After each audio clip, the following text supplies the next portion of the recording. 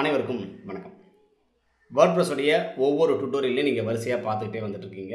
நம்மளுடைய website digital learning lab. இந்த வெப்சைட்டில் போனீங்க அப்படின்னா நாம் இதுக்கு முன்னாடி WordPress பற்றி என்னென்ன வீடியோக்களை போட்டிருக்கோம், வெப் டிசைனை பற்றி என்னென்ன வீடியோக்கள் போட்டிருக்கோம், ஆட்சன்ஸ், வெப் ஹோஸ்டிங்னு நிறைய விஷயங்களுக்காக வீடியோக்களை அப்டேட் பண்ணியிருக்கோம். அதை பற்றி ப்ரீஃபாகவும் ஆர்டிக்கலும் எழுதியிருக்கிறோம். இந்த வெப்சைட்டில் போங்க, உங்களுக்கு தேவையான நிறைய விஷயங்களை நீங்கள் அடுத்தடுத்து பார்த்துக்கலாம். WordPress முழுசாக தெரிஞ்சுக்கணும் அப்படின்னா மேலே இருக்கிற மெனு டேப்பில் WordPress அப்படின்ற இந்த டேப்புக்குள்ளே எல்லா விஷயங்களையும் நம்ம அடுக்கி வச்சுருக்கிறோம். ஒவ்வொரு வீடியோவும் உங்களுக்கு ரொம்ப புதுமையான விஷயங்களை கற்றுத்தரும். நீங்கள் பிகினராக இப்போ தான் WordPressக்குள்ளே நுழையிறீங்க அப்படின்னா உங்களுக்கான ரைட் சாய்ஸ் இது தான். ஓகேங்க, இன்றைக்கான வீடியோக்குள்ளே நம்ம போயிடுவோம். இந்த வீடியோவில் நம்ம என்ன பார்க்குறோம் அப்படின்னா எடிட்டர் அப்படின்ற விஷயத்தை தான் பார்க்குறோம். நீங்கள் நம்மளுடைய வெப்சைட்டுக்கு வந்தீங்கன்னா தெரியும், டிஜிட்டல் லேர்னிங் லேபில் கிளிக் பண்ணிவிட்டு உள்ளே வந்தீங்கன்னா தெரியும். இந்த போஸ்ட்டில் WordPress உடைய எடிட்டர் அதை பற்றி தான் பார்க்க போகிறோம். WordPress உடைய எடிட்டர் அதுனா என்ன அப்படின்னா, நம்ம ஜோலா ஹோஸ்ட் வழியாக நம்ம ஒரு ஹோஸ்டிங் பண்ணோம் நம்ம வெப்சைட் இல்லைங்களா. அந்த டைமில் 2 ஃப்ளகினை நம்ம ஹோஸ்டிங் பண்ணும்போதே இன்ஸ்டால் பண்ணோம். ஒன்று கிளாசிக் எடிட்டர், இன்னொரு வந்து லிமிட் லாகின் அப்படின்னு சொல்லிட்டு 2 பண்ணியிருப்போம். இந்த கிளாசிக் எடிட்டர் அப்படின்னு நான் என்ன பண்ணுறேன், ஃப்ளகின் அப்படின்னு ஒரு செக்ஷன் இருக்குது டேஷ்போர்டில். பார்த்தீங்கன்னா ஃப்ளகினை கிளிக் பண்ணுறேன். கிளிக் பண்ணிங்கன்னா இந்த இடத்துல கிளாசிக் எடிட்டர் அப்படின்னு இருக்குது. இதை முதல்ல டீஆக்டிவேட் பண்ணுறேன். ஏன்னா உங்களுக்கு அது எப்படி வேலை செய்யும் அப்படின்னு காட்டுறதுக்கு போஸ்ட்டுக்குள்ளே போகிறேன். ஒரு ஆட் நியூ கொடுக்குறேன். இப்போ ஆட் நியூ கொடுத்தேன் அப்படின்னா நிறைய விஷயங்கள் போஸ்ட்டுக்கும் அந்த கிளாசிக் எடிட்டருக்கும் வித்தியாசம் தெரியும். இந்த கிளாசிக் எடிட்டர்ன்றது என்ன அப்படின்னா, நீங்கள் நார்மலாக பயன்படுத்துகிற ஒரு எம்எஸ் ஆஃபீஸ் வேர்டு மாதிரியான ஒரு விஷயம். ஆனால் இந்த இருக்குது பார்த்தீங்களா, இப்போ நான் ஏதோ சம்திங் டைப் படிக்கிறேன்னு வச்சுங்களேன், ஹோம் அப்படின்னு டைப் படிக்கிறேன். இப்போது இந்த இடத்துல பார்த்தீங்கன்னா உங்களால் இதுக்கு பேர் வந்து பிளாக் எடிட்டர் அப்படின்றாங்க. அதாவது ஒவ்வொரு கட்டமாக நமக்கு தேவைக்கு தகுந்தபடி என்ன பண்ணிக்க முடியும், பொருத்திக்க முடியும். எக்ஸாம்பிளுக்கு இந்த ப்ளஸ் பட்டனை அடிக்கிறேன். இங்கே என்னென்னலாம் இருக்குது பாருங்களேன், எல்லாத்தையும் உங்களால் ஆட் பண்ணிக்க முடியும். இது காமன் பிளாக் என்னென்ன இருக்கோ அது எல்லாமே இருக்குது. ஃபார்மேட்டிங், உங்களுக்கு கோடு வேணுமா, HTML கோடு வேணுமா, ஃபார்மேட்டடா, டேபிளான்னு எல்லாமே இவங்களே கொடுத்துருக்குறாங்க. அதே போல் லே அவுட்டு எப்படி இருக்கணும், காலம் வைஸாக வேணுமா, இல்லை ஒரு பட்டன் டைப்பில் வேணுமா, பேஜ் பிரேக் வேணுமான்னு நிறைய விஷயங்கள் இருக்குது. அதே போல் விட்ஜெட், எம்பர்டு, நம்ம என்னென்ன ஃபார்ம் எம்பர்ட் பண்ணுறோம் எல்லாத்தையும் இதில் வந்து செய்கிறதே பண்ணிக்கலாம். இப்போ ஒவ்வொரு விஷயமாக பார்த்துருவோம். முதல்ல ஒரு பேராகிராஃப். இப்போ இந்த பேராகிராஃப்க்கு நான் என்ன பண்ணிக்கிறேன், ஒரு டம்மி டெக்ஸ்ட்டே எடுத்துக்கிறேன். லோரம் இப்சம் அப்படின்ற இந்த வெப்சைட்டில் இருந்து டம்மி டெக்ஸ்ட் எல்லாம் கிடைக்கும். நான் சும்மா ஒரு பேருக்காக இப்போ இங்கே இருக்கிறத வரைக்கும் எடுத்துக்கிறேன். காப்பி பண்ணி நான் ஒரு டம்மி டெக்ஸ்ட்டை இங்கே பேஸ்ட் பண்ணிடுறேன்.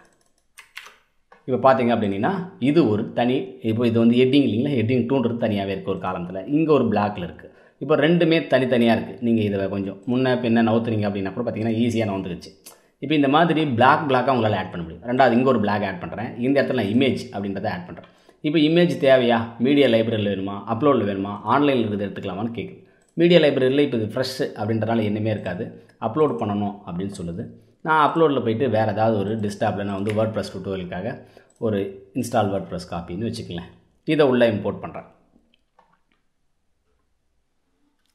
உங்களுக்கு பிளாக் அப்படின்ற எடிட்டரை அண்டர்ஸ்டாண்ட் பண்ணிக்க முடியலனா ரொம்ப சிம்பிள், அழகாக விட்டுடலாம். இது இப்போ ரீசெண்டாக அப்டேட் பண்ணிட்டு வந்திருக்கிற ஒரு விஷயம். நான் செலக்ட் பண்ணி உள்ளே இம்போர்ட் பண்ணுறேன். இப்போ பார்த்தீங்கன்னா படம் வந்துருச்சு. அடுத்து இன்னொரு செக்ஷன் போகிறேன்.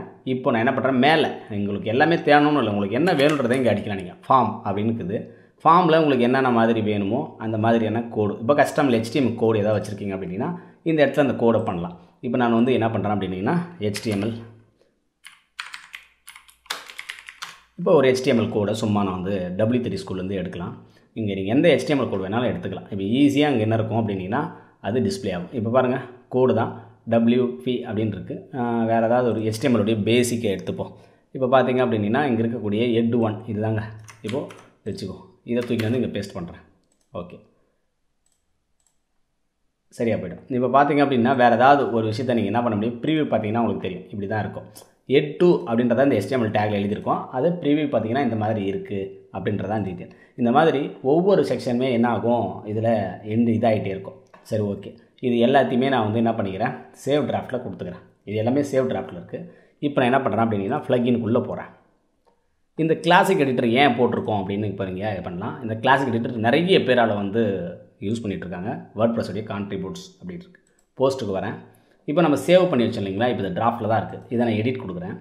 இப்போ கிளாசிக் எடிட்டர் போட்டதுனால என்ன இருக்கும் பார்த்தீங்கன்னா, வரிசையாக கீழே 1 கீழே 1 நீங்கள் அந்த பக்கம் போட்ட மாதிரிலாம் இருக்காது. சாதாரணமாகவே வரிசையாக 1 கீழே 1 1 கீழே 1ஆகவே இருக்குது பாருங்களேன்.